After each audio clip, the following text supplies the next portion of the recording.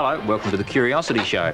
I'm in the workshop and I'm actually doing some work. You might say, what, blowing up a balloon? Yes, that's work, because you're working against the tendency of the balloon to contract back to its original size. I'm also doing some work when I lift up this metal chain and put it in that container.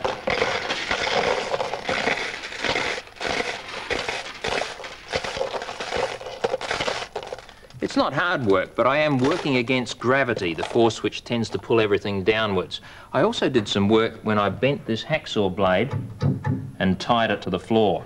I'm also doing some work when I place the cork on the end of the hacksaw blade. I've stored energy in the hacksaw blade, I've stored energy in the chain, and I've stored energy in the balloon.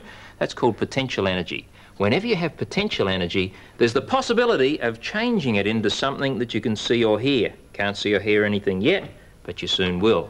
First, the hacksaw blade. Now, the chain. And finally, the balloon.